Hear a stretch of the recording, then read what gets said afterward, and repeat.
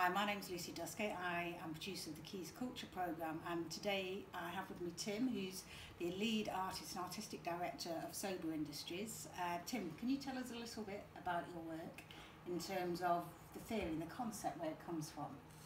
Yes, I can. It's well, mostly all of my work is based on geometry, which for me, geometry is the mathematic code of how everything relates together and connects to each other. And this is the main inspiration of basically all of my work, which really fascinates me, and I'm trying to make nice or cool stuff so people can relate to it and start asking questions about it and get more into the geometry. It literally goes back to the building blocks of life as well, doesn't it? It is very, very down to the very atom detail of things. Yeah, in basically physics, yes it is. It's basically we're all made of triangulars and pentagons and squirrel, a few shapes, geometric shapes, and these forms I find really interesting to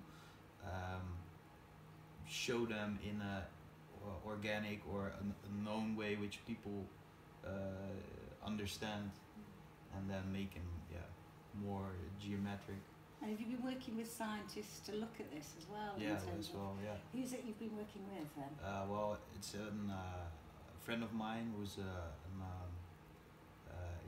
he's doing a lot of with physical health, and it's also you can call it spirituality, but basically for me it's science but not proven yet. And we had a few people from the Technical University of Delft, it's, next to Rotterdam, which are really into vibrations and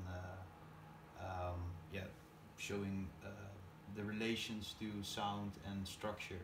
Yeah. Because basically sound is a manifestation of structure of vibration. So do we understand it enough yet, do you think? Or? No, definitely not. Yeah, no. Going into it rather than... Yeah, we look too much to the outside. I think we have to look more here on planet Earth. Instead of going to the moon, we should look at what we have here. A few pictures of Saturn's rings. And it's amazing, but for a few billion, I don't know.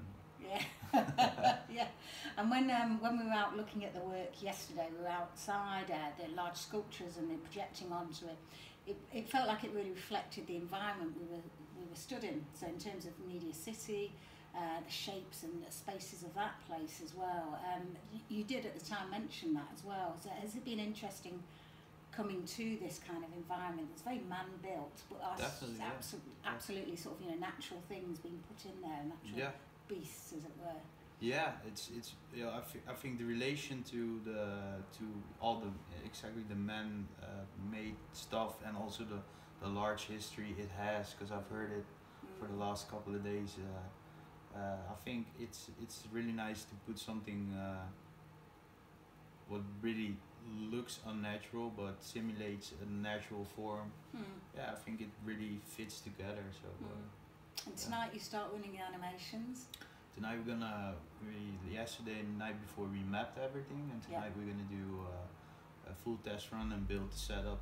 So what we're gonna do, we're gonna light them all each other or simultaneously, and see what's the most nicest way to go for the next week.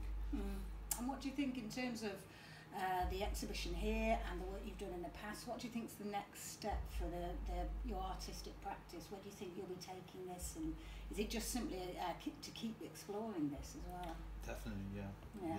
It's just I feel this is a step forward in understanding and also implement it in future work. So and I'm still very curious about what it does to people and how people rely on it, because it's basically we're all part of it. So and that's what I found most intriguing and interesting about it. So I feel really fortunate I can explore it through art or through technology. If you weren't an artist, do you think you'd be a scientist? Yeah, I think so. Yeah. That's not that uncommon, is it? No, no, definitely not. No, more like or an alchemist. How you could, really like to experiment with a lot of materials and make something totally different about it. Alchemy of art. Yeah, Yeah. that's why our company is more artistic laboratory. We like to experiment with techniques and also materials and combine them and make something completely different. So that's just something we really like to do. We love to work with light, obviously. Yeah, I love light. Yeah.